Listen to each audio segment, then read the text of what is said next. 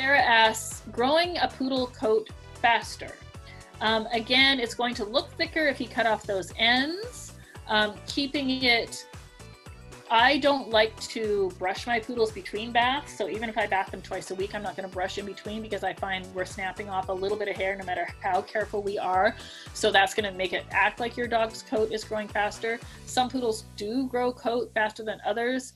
Having them on a good food, I have fed dogs raw, I fed them kibble. I do personally believe they need some kind of kibble or carb in there to help them grow coat.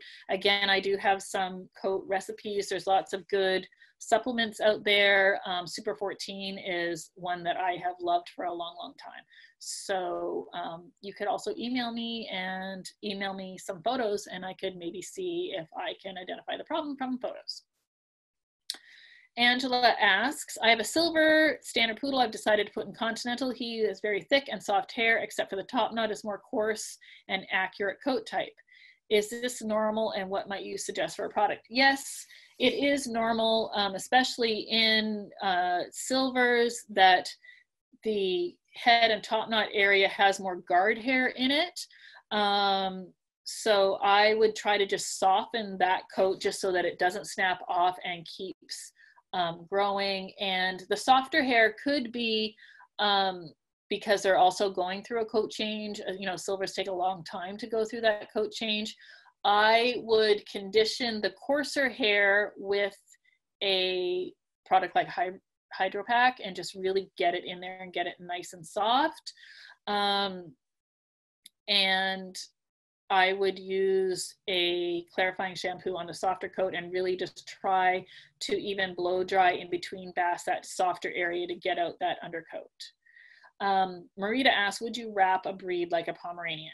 No, I would not wrap a Pomeranian. I would just keep their hair trimmed short to avoid the split ends. Sophia, my miniature poodle has really thin, flowy hair, not as thick as other poodles. Do you have any gentle tips when trimming? I have him in a T-trim, which I guess a T60 is a T-trim, without hair on the ears and tail. Yes, so I would, when I'm blow drying, so before I start, so I would towel them dry, I would spray them with bottoms up, diluted 8:1, and then I would towel dry that in again. Then I would use my force air dryer. As I'm force air drying, I would again spray in the bottoms up. Then as I'm hot drying, I would spray in the bottoms up, and then I would have bottoms up diluted 16:1 to use as my comb out, brush out spray to really make the hair stand away. And or the very last when I am trimming and so I'm assuming when you go to trim the miniature that the hair is falling when you hit it with the shears, I would use like thick and thicker aerosol spray, because you can spray that in layers, like layer combing it, but still it's combable and trimmable. So that makes the hair stand up on those thin and flowy haired dogs to make the trim look better. And I think we're just going to skip over Anonymous if they don't want to have their name here. Hi, Jen, you're welcome. So I'm glad that we could help you out. Sarah, I have a white standard that I use for a grooming competition. She fluffs out nice in all parts except her neck hair. It will curl back up. So I don't know what products you're using, Sarah. I would say it's curling because it's probably longer there. Also, maybe the way they carry their neck. Also, is the dog wearing a collar when it's not around you? Like, I don't know if it's your poodle or one that you borrow for grooming competitions, but if it's wearing a collar at all, surprisingly enough, some dogs can have like such sensitive skin or sensitive hair follicles that just the actual act of the collar, like sitting there as the hair is growing up, actually creates like a dent in the hair. So I would make sure that it's not wearing any kind of collar at all. Maybe start drying that neck hair first, and then also dry it last again. If any other moisture gets in there, like maybe you're drying the neck hair, then when the head is up, there is a little bit of water trickling down from gravity into that neck area. So try any or all of those and see how that works. So somebody's asking, when you're talking about trimming out the sparse hair, you included Havanese on your list of dogs. I've been told you can only do around the feet and the sanitary area. Yes, I mean, for show, that is true. But right now, I would trim off any of that sparse hair, right? It has time to grow. So if it's looking sparse and thin, wherever there is thin hair, general rule, wherever there is thin hair on any breed, trimming it is going to make it look and come in thicker, right? So I would trim that thin hair with thinning shear on my Havanese, because then it's going to come back in thicker, and you're not going to get to a dog show for 4 or 6 weeks or maybe longer. So it has time to grow out, but it is going to grow out thicker. Elaine asks, would you also use water and moisturizer to stop static on drop coats, i.e. American Cockers? Yes, I would.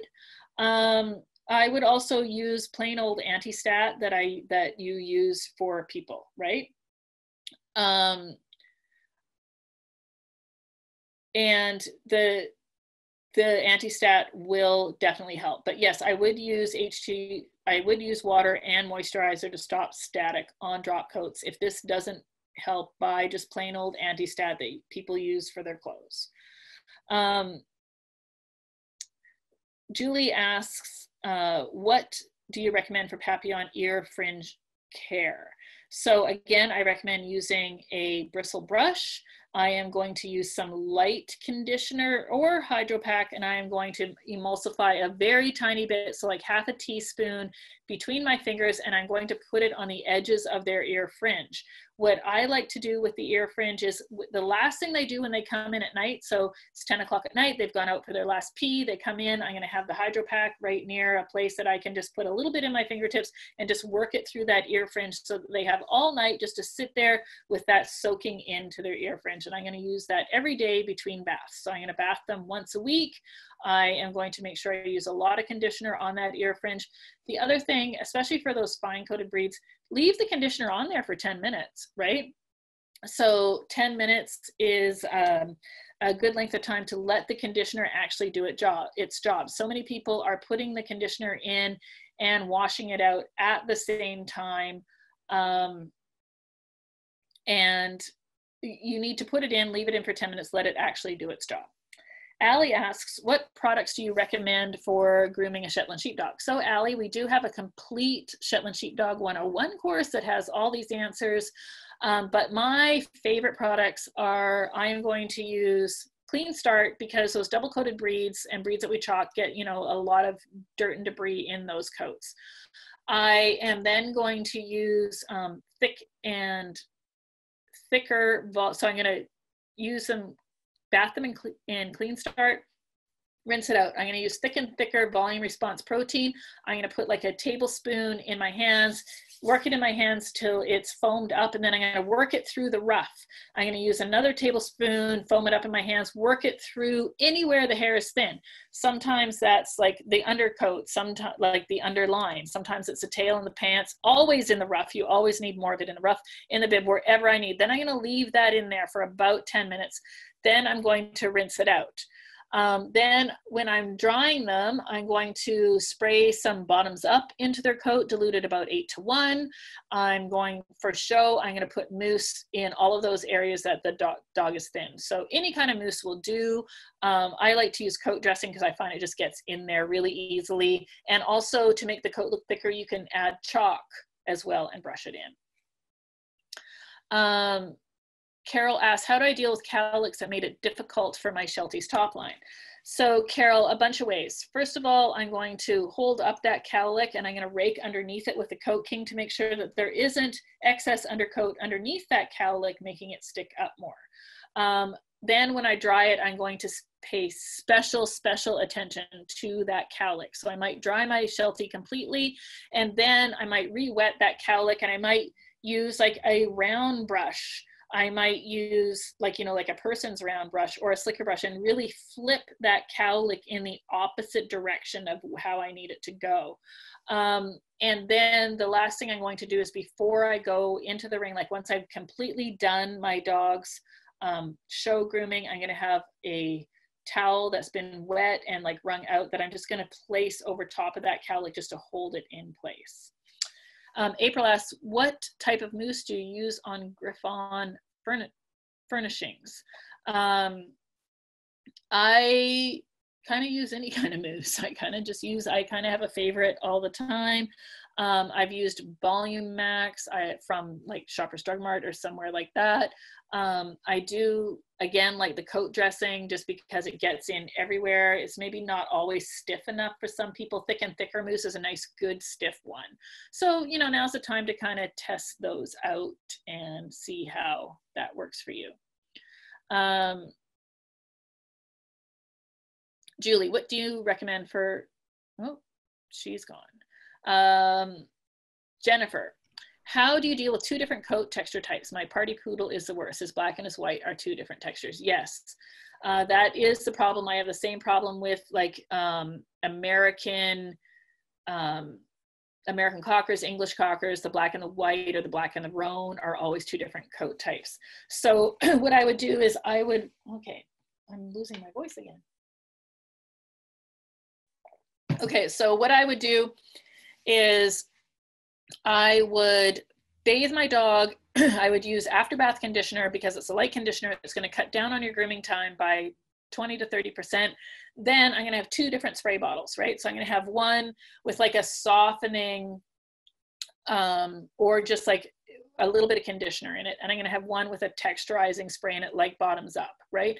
So as I'm drying him, I'm going to use the two different sprays, right? So that's what I'm going to rely on to get the condition into those two different colors.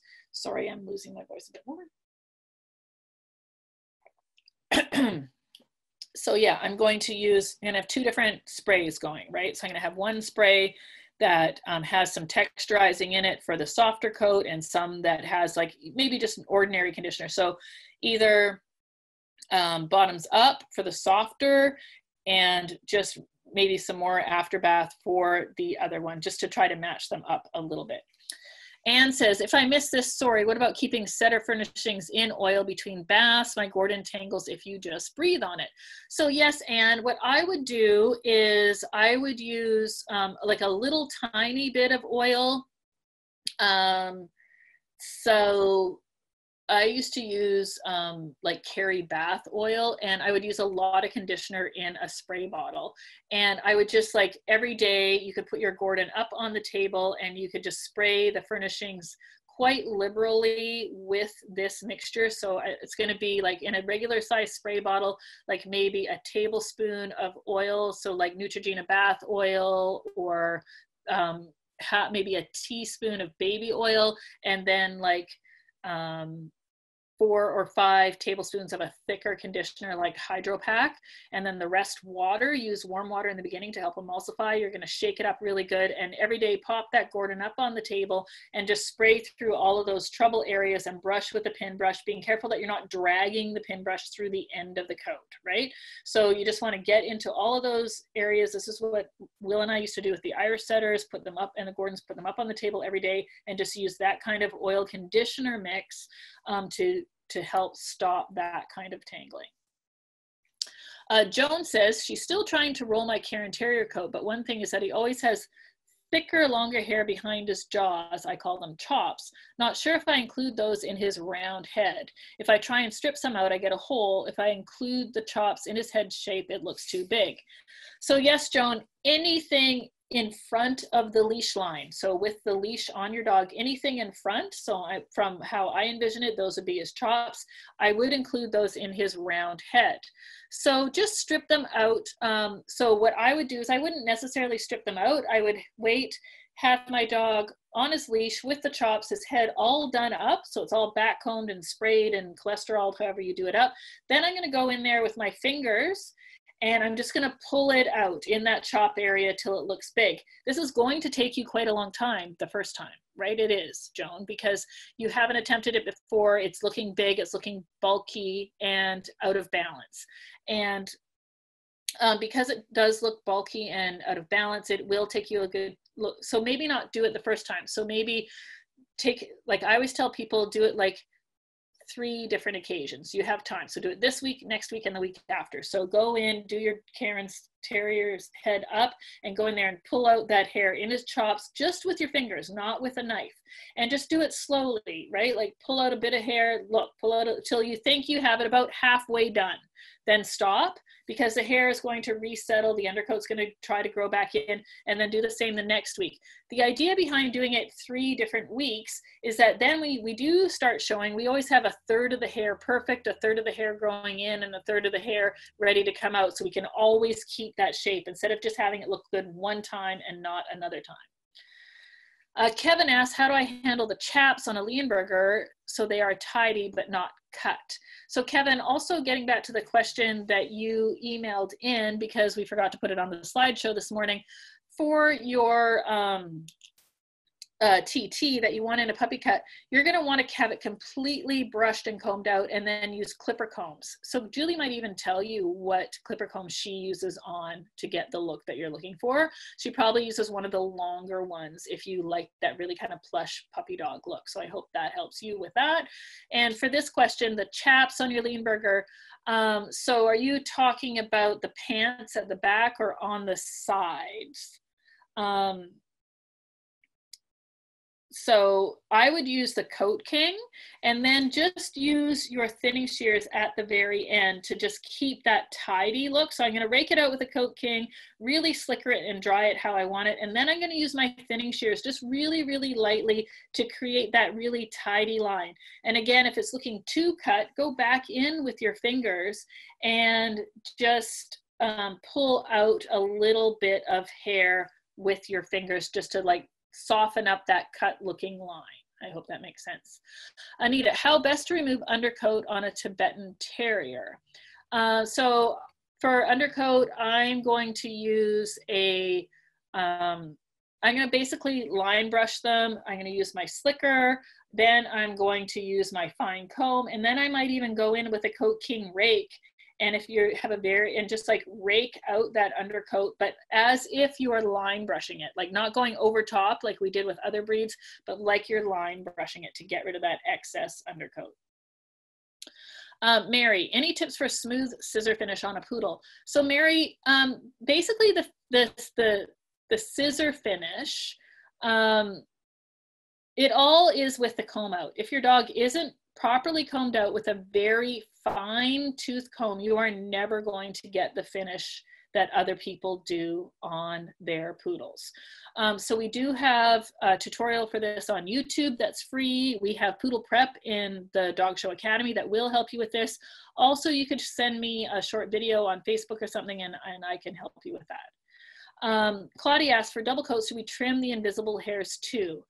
Yes, I would. For your collie, right now I would. It has time to grow back in, so I would trim those invisible hairs. I always did it on my Shelties for downtime. So again, not what I'm going to do every week, showing your collie, because it's going to look too scissored. But if my dog had 3 weeks to a month off, I definitely would.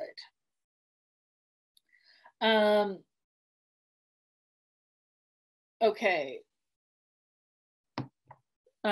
We have one webcam request, and yeah. we're so Katie, do you want to do that now? You know how to set that up? Yeah, but I need you to do it as the host. Okay, I'm just going to answer these 2 questions that are on my screen, and then I'll do the webcam, okay? So Nancy Top, any tips on shear and thinner maintenance? Yes, keep them clean. Keep them in cases.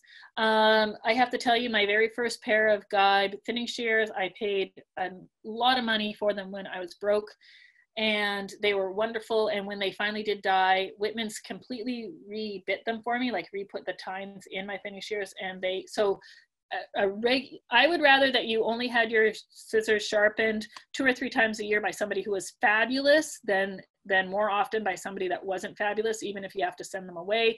Keep them clean, only use them on clean hair whenever possible, and keep them in a case. And the last question, Q&A question I'm going to do right now is Nancy Bitters. My English Springer Spaniel bitch has very thick pants. Best way to trim or thin? I've used a Mars Coat King to thin with success, but I'm eager to hear your thoughts. Yes, I would definitely use the Coat King.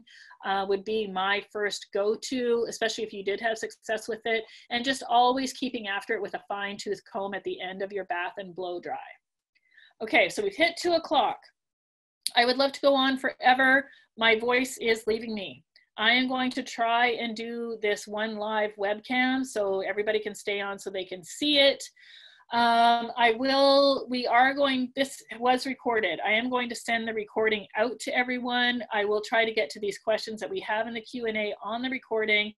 And because of the overwhelming response, more than 500 people wanting to get back on, you know, I think we're going to try to put a survey on, or send you also out a survey to see how we can make this better. This was our first one, and if people do want more of this. All right, so thank you all. This was like overwhelming for me, just like to have all these questions come in. It meant a lot to me that you even asked me these questions. I loved every minute of it. I'm going to try to get to this one webcam.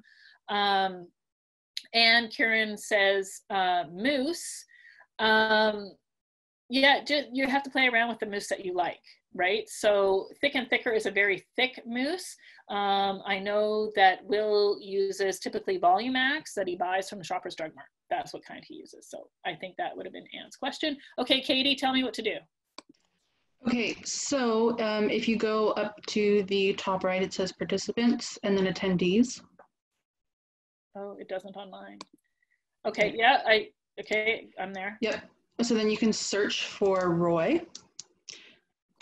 And Roy, are you ready to go? I don't think your chat is necessarily working, but if you can type it in the Q&A. Was this for a webcam? So I just promoted him to panelist. Yeah.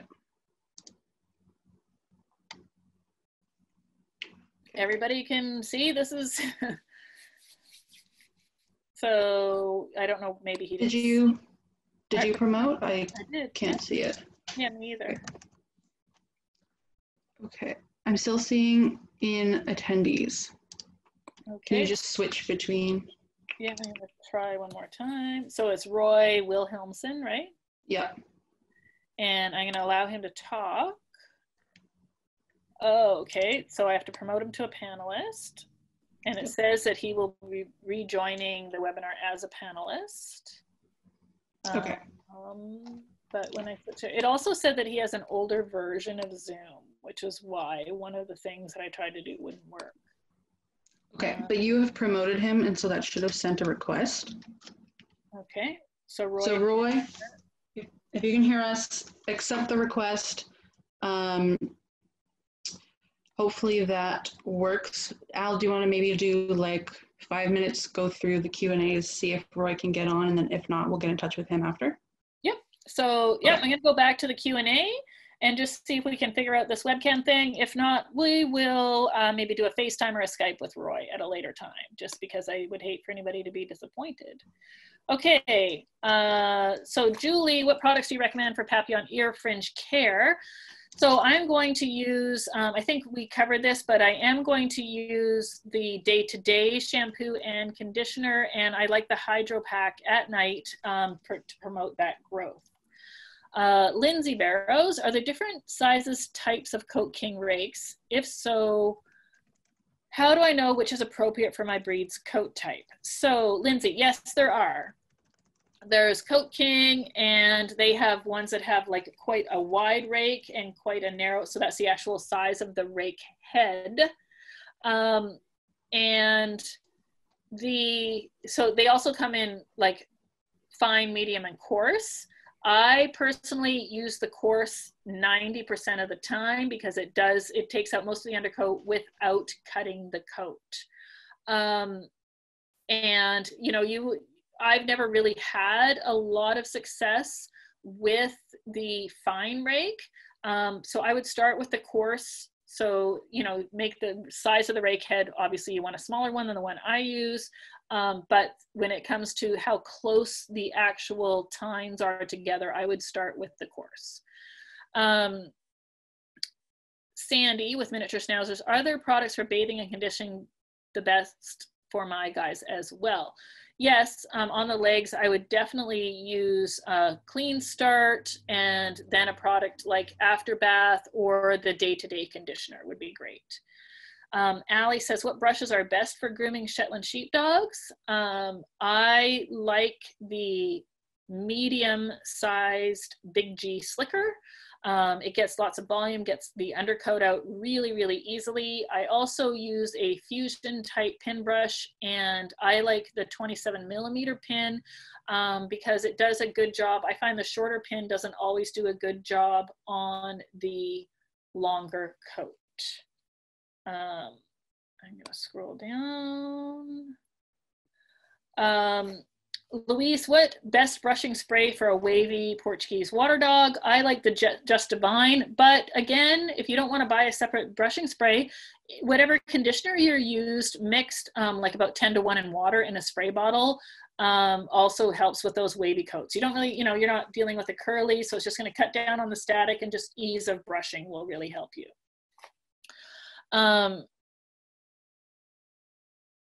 Lindsay, what is your opinion on using a slicker brush on a drop-coated breed? I've always been told it will break the coat, but I find that a slicker gets the best hair separation and the look I'm wanting. Lindsay, I think that you're exactly right.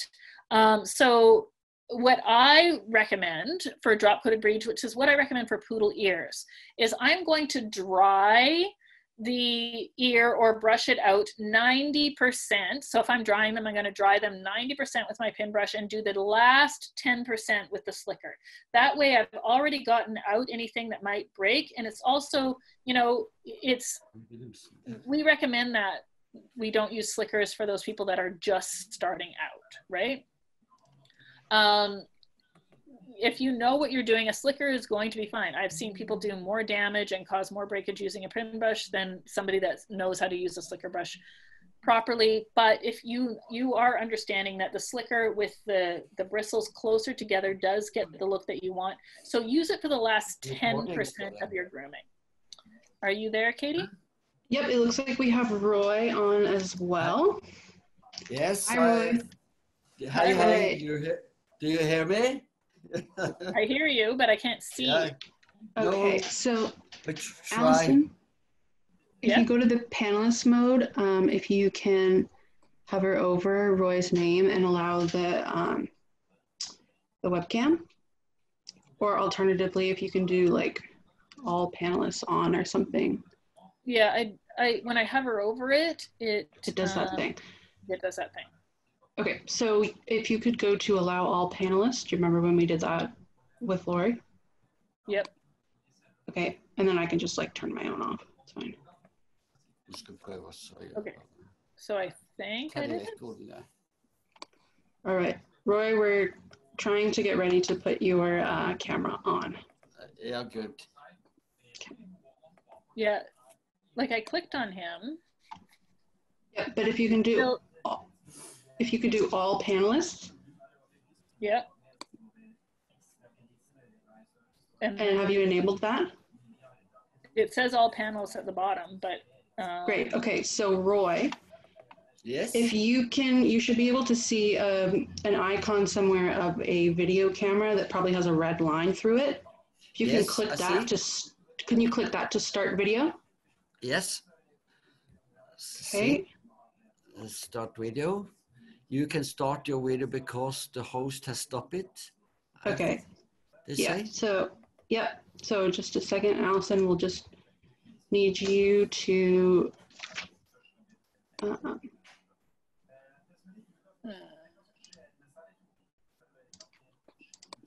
maybe in video settings.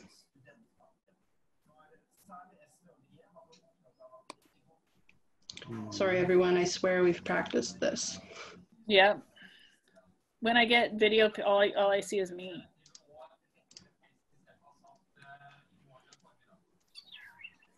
Okay. Touch up. Is it still doing that hover over thing when you? Yep. Ja.